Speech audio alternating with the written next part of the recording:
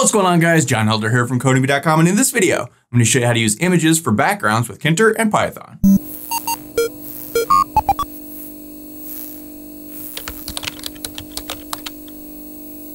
All right, guys, like I said, in this video, we're going to look at using images as backgrounds. But before we get started, if you like this video and want to see more like it, be sure to smash the like button below, subscribe to the channel, give me a thumbs up for the YouTube algorithm, and check out Codemy.com, where I have dozens of courses with hundreds of videos that teach you to code. Use coupon code YouTube1 to get $30 off membership. That's all my courses, videos, and books for one-time fee at just $49, which is insanely cheap. Okay, like I said, in this video, we're going to look at using images as background and also putting things on top of the images. So this is actually pretty tricky in Tkinter. You see, we've got some buttons up here, and I've just got a fun little Mario background image. I'll show you how to use different ones as well. And I'm going to show you two ways to do this, an easier way and a harder way. The harder way is better.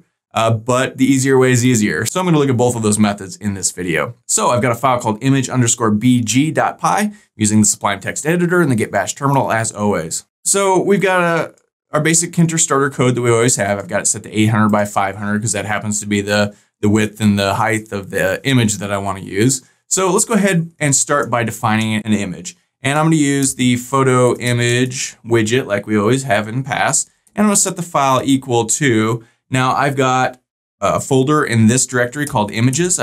We've used images from that directory a lot of times. It's in the same directory as our image_bg.file, this file here that we're working on, which is the GUI directory. So since it's in the same directory, we can use a relative path. And the name of my image is mario.png. So if this was, not in the same directory, we would have to be explicit. We would go c/wherever. That's spelled wrong, but you get the idea. But since we're in the same directory, we can use a relative path. So, okay, this works for PNGs. If you want to use like JPEGs and things like that, you need to use a third-party library like Pillow. And I've got videos on how to use Pillow for images in the playlist. You can check the link for that in the comment section below. But for this, I can just use a PNG, so I could just use this basic photo image thing. So we've defined our image. So let's say define image. Now we need to put it on the screen. Now, normally we would pack or grid this into a label and it would put it up on the screen. And that's fine.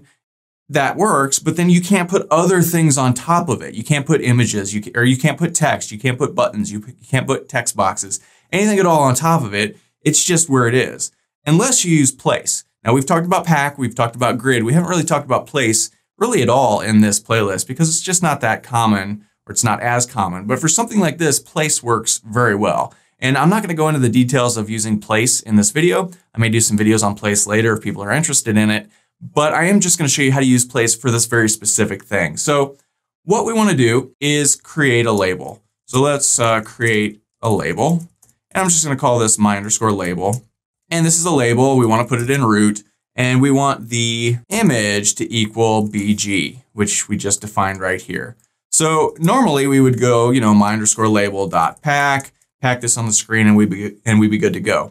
But we don't want to use pack, we want to use place. And now we need to set several things. We need to set an X coordinate, so I'm going to put this at 0. We need to set a Y coordinate, that's at 0. Remember X and XY coordinates on the coordinate plane. X is left to right, Y is up and down. So we want to put this at 0, 0, which is, I guess, the top left corner of our app, like it would be like up here, right? So, okay. We also need to set the relative width, that's REL width, and we'll set that to 1. And the REL relative height, we'll set that to 1 as well. So now if we go ahead and save this, and this is image_bg, so we can go Python image_bg.py. And when we do, we get our image as the background. Now, how do I really know that it's the background? Well, we don't. We have to actually put something on top of it. So let's go ahead and do that real quick. So let's add something to the top of our image, right? So we could do all kinds of things. Let's go text. And this is going to be a label. We want to put it in root. We want the text to equal welcome, whatever. And we can give this a font equals.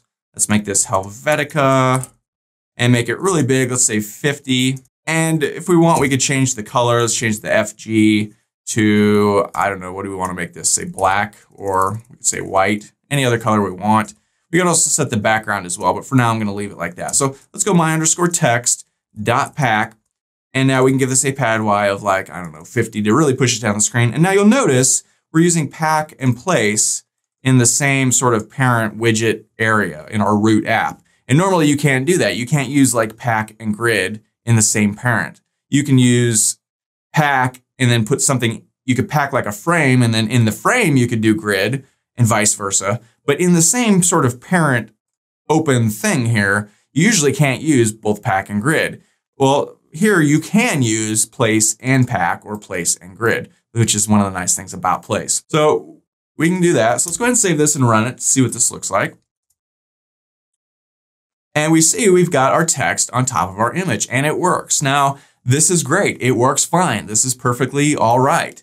But now we've got a background under our widget and that might not work. This kind of looks goofy, right? We've got this big square chunk of thing here.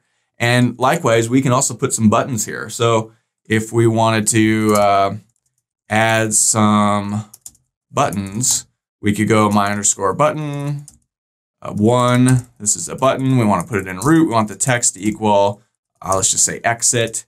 We can my_button 1.pack. Give this a pad Y of like 20 to push it down a little bit. Go ahead and save this and run it. That seems okay, but here's the problem. Let's say we want to grid a bunch of buttons together in a line, right? So we would create a frame like normal. So my_frame, it's going to be a frame. We want to put it in root. Then we would my_frame.pack this thing. And let's give this a pad Y of 20, push it down the screen. So now we can put our buttons inside my frame. So instead of putting this in root, we want to put it in my frame. Instead of packing it, we want to grid it. And let's put this in row equals 0, column equals 0, and give it a pad X of like 20 or 10 or whatever. Let's make it 20. Now let's copy this and let's add a couple more of these, say two more. So let's change this to my button 2 and my button 3. And instead of exit, let's say start, and let's say reset, whatever, right? So column, this will be column 1, this will be column 2. So we've got a grid of buttons going left to right. So let's save this and run it, and you'll see what the problem is here right away. Same thing. We're getting the background to be this big blocky thing, right? Now, if you've got a specific image like this with a very specific background, you can get around this by setting the background color to say, for instance, this blue. Let me go ahead and just copy this to Photoshop. Let me just pull this over real quick. So we can pull this into Photoshop and grab the eyedropper and then click here and get this exact color. So then we can come up here and you could see here is the HTML code for this color. So we could take this back to our app. We could close this. And for instance, we could come over here to our frame and we could set the background color to that, right? So let's put this in quotation marks. Go ahead and save this and run it. Now it works, right? So the background is the same thing. We could do the same thing with this label here. So we could come back here and we can come up to our label. Where did that go? Right here. Here we set the foreground color. We could also set the background color, right? And add the little hashtag there. So save this and run it. And okay, that works. So if your background image allows for that, you're fine. If your background image is multicolored, right, this isn't going to work. If it's a gradient, this isn't going to work, right? This will stand out. But if you have a basic color background with a single solid color in the background, like for instance, this light blue color, you can do that. So this is the first method. This is the easy method. And here you can make your app any other way you want from here on out, placing widgets and text boxes and buttons and labels and anything you want, anywhere you want in the normal pack or grid way, right? So strictly speaking, this works just fine. But like I said, if you've got a different background, so for instance, if we change this background to, let's come up here and instead of Mario.png, I've got one called space.png. if we go ahead and save this and run it, you can see, okay, now this doesn't work, right? And if we, again, copy this to Photoshop, give me a second here, right? And then use our eyedropper tool, okay, we can get a color, right? And maybe this works, maybe it doesn't. We can come back here, let's close this out, head back over to our label and set that, where did it go? Right here. Set that background color to that purple color, save it and run it. You can see, okay, it kind of works, but you can still definitely see this, and this is not good. This doesn't look great, right? You can see it's a solid purple color underneath here, and we want to see the stars and stuff, right? So this isn't going to work. So this brings us to our second method, using the canvas. Now, we've talked about the canvas in other videos in the playlist in pretty good detail. We've drawn on the canvas, you know, we've drawn images and moved them around like in a game and things. We've done all kinds of cool canvas stuff, but you can actually use the canvas just to sort of set the background.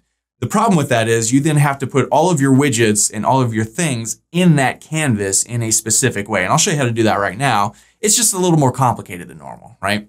So it's like a couple extra steps, but it will get rid of this problem completely. So let's head back over here. And let's see here, let's come up here and let's just comment out all of this. So 3 single quotation marks, we can come down here and 3 more single quotation marks. So all of this stuff is now commented out, except we've defined our image still. So, okay, that's good. So now let's create a canvas, and I'm gonna call this my_canvas. And this is gonna be a canvas, and we wanna put it in root, and that's good. Now let's my_canvas dot pack this guy onto the screen. And you can pack this or grid it, whatever you want. Now you can very specifically set the width and height of your canvas. If you do, you need to come down here and give this a fill of both. And let's give it an expand of true. So it'll expand out to the whole thing of, you know, whatever you're doing here. And I'm putting this at 800 by 500 because that's what we've put our app as up here, right? So, okay, we've got this. Now we just need to set an image in the canvas. So let's say set image in canvas, right? So to do that, we call my_canvas dot create _ image, right? Now we need to give this some coordinates. This will be an X and a Y coordinate. So again, we want to put it at the top left, right? And now we can set an image. So let's set this to BG. Now we're going to need to do something else to this too. I'll show you in a second, but for now, let's run this and see how this looks. It's not going to look great. You can see the image is shoved right up here in the top here. And you can't really tell, but this is not the entire image. It didn't crop it. It just chopped it off, right? So the rest of this image continues out. And we could see this if we look at, instead of space, let's call Mario. Save this and run it. You can see the little bad guy isn't there anymore. So it hasn't squeezed it down. It's just grabbed a section of it and chopped it off. So that's no good. So what we need to do is set an anchor. So we need to come down here to our create image, and we need to anchor this in the northwest. Northwest is the top and left. So top left, right? So this will put this in the top left corner and it'll allow it to expand out. So we go ahead and save this, come back here and run this guy again. Now we have it pulled all the way out and everything looks good. So we can keep that like that if we want, or we could come back up here and instead use our space guy, save this and run it. Doesn't really matter at this point. I'll use the space one because that better shows that we can make things truly transparent. So, okay, we've got this canvas thing and it's pulled it all out. Now we need to put whatever we want in our app into the canvas. And this is where it gets a little trickier, right? It's not tough, but it's trickier. So let's add a label. Now we know the normal way to do this, right? We create our label, we place it or pack it or whatever, right? Here we go, create a label, we pack it, right?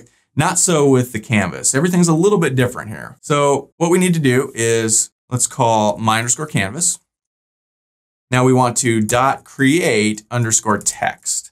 Now they're not all like this. All the widgets aren't like this, but the text is. So here we need to position this. And this is X, Y coordinates. So I'm going to give this an X coordinate of 400 and a Y coordinate of 250. We'll see what that looks like in a minute.